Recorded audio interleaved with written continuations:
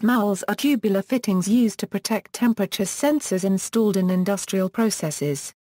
A thermowell consists of a tube closed at one end and mounted in the process stream.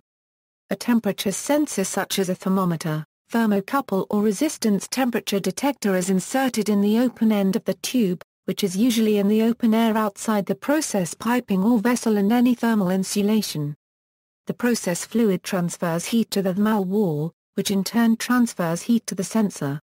Since more mass is present, the sensor's response to process temperature changes is delayed. If the sensor fails, it can be easily replaced without draining the vessel or piping.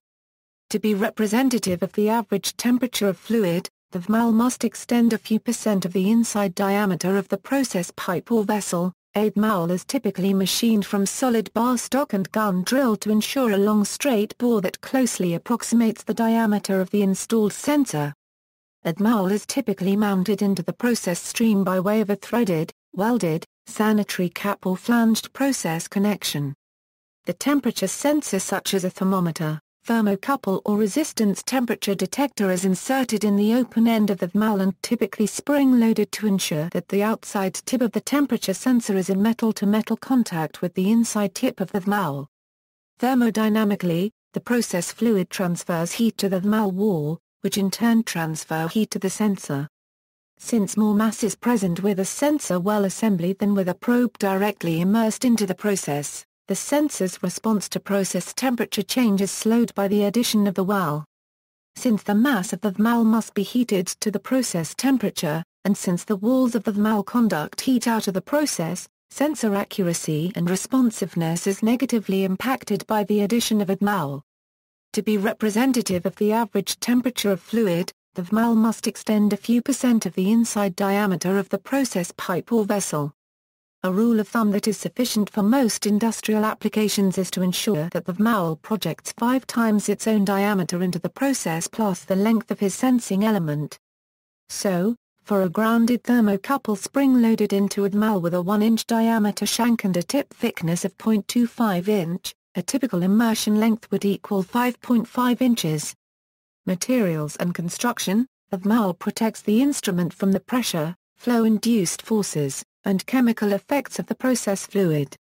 Typically a thermowell is made from metal bar stock. The end of the thermowell may be of reduced diameter to improve the speed of response. For low pressures and temperatures, Teflon may be used to make a thermowell. Various types of stainless steel are typical, with other metals used for highly corrosive process fluids.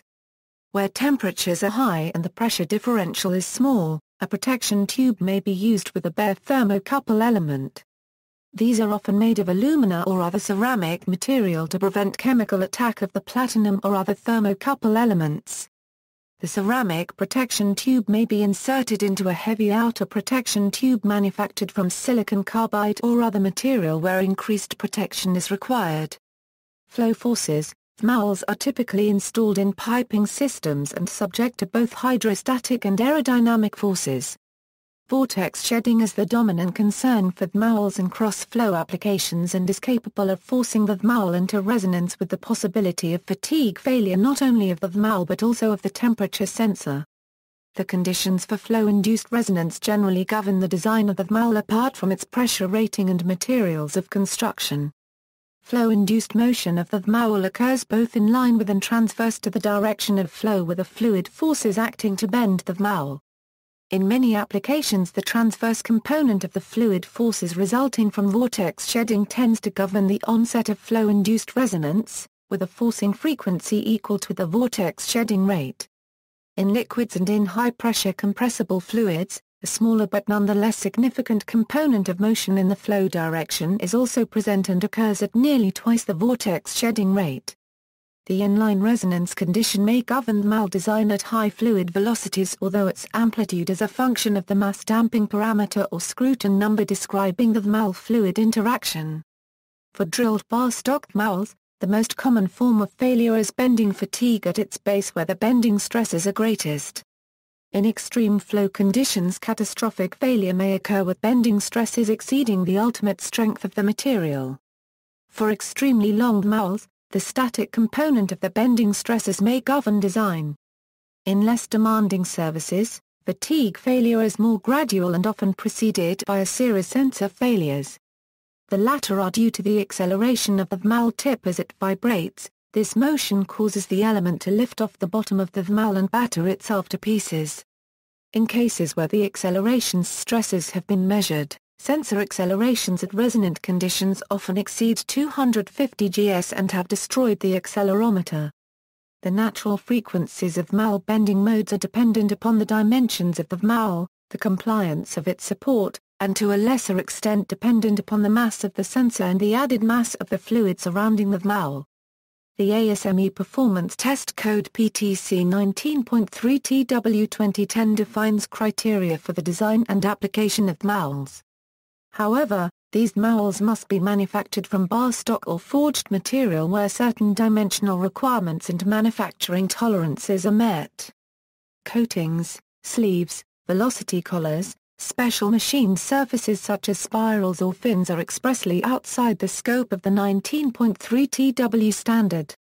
Standardization, a widely used code for Thermowells machined from bar stock and includes those welded to or threaded into a flange as well as those welded into a process vessel or pipe with or without a weld adapter as the ASME PTC 19.3 TW Thermowells standard. See also, bending, Timoshenko beam theory, vibration. References, ABHM Hashemian, Sensor Performance and Reliability, ISA 2005 ISBN 1-55617-897-2, page 16, Thomas W. Curlin and Mitchell P. Johnson. Practical Thermocouple Thermometry. Research Triangle Park, ISA. Pages 79-85. ISBN 978-1-937560-27-0. J. V. Nichols D. A. White, 2nd ed., Traceable Temperatures, John Wiley & Sons, Limited 2001 ISBN 0-471-49291-4, page 136, Johnson, Mitchell P. and Gilson, Alan G. Do your Thermowells meet the ASME standard? Flow Control. 18. External links, PTC 19.3 Committee, 1, Thermowell Census,